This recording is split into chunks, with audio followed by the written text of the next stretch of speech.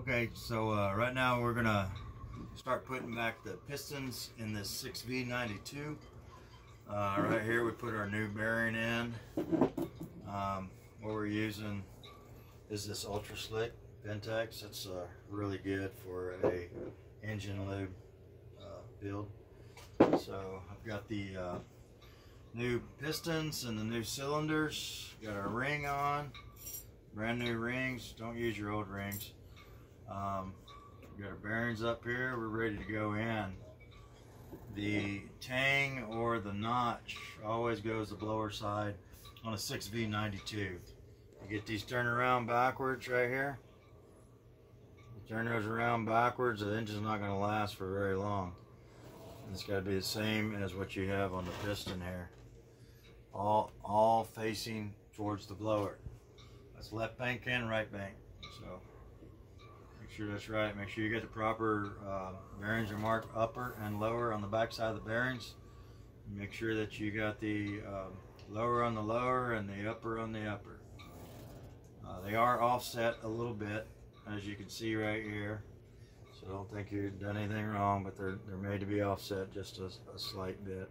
Same as on your rod there. So, all right, we got it all cleaned up. As you can see over here, we installed the new O-rings for the water right there, because this is all cooled by water right here around this cylinder. So all these holes in here are actually your coolant that comes in here, cools outside of your cylinder. This is our first piston that we installed.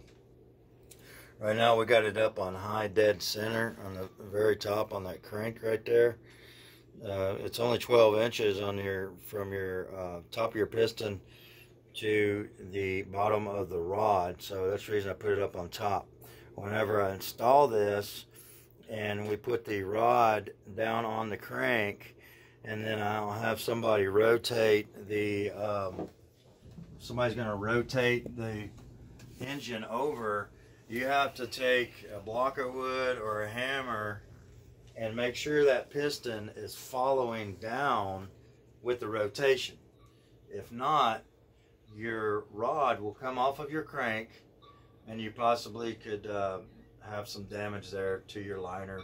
We broke a liner one time because the rod came off, and so you don't want to have that happen or anything. But make sure, again, if somebody's rotating in the down position, for you to bolt up your rod cap.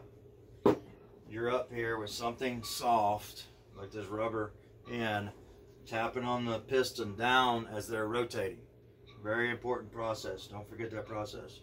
And when you get it all the way in the down position to where you can get your hand in there and you feel comfortable with putting the rod cap on, then you bolt it up. And then after that, make sure that you have 0.8 of an inch between the rods. So you put a feeler gauge right here, 0.8 inch between this rod and the next rod that's going beside it, to make sure we got the clearance. 70 pounds of torque on your rod nuts there. So that's pretty much it. So we've got 5 more to do. It's taking about maybe 30 minutes a hole. We're taking our time, make sure we do everything right. Everything's nice and clean before we put it together. So that's it. Stay tuned for more videos for different sections. We'll end up putting the head on. We'll take a video of that. Watch out for the head video and the cooler, which the cooler is going to go here, and then the blower. We'll also make a video of that. Thank you.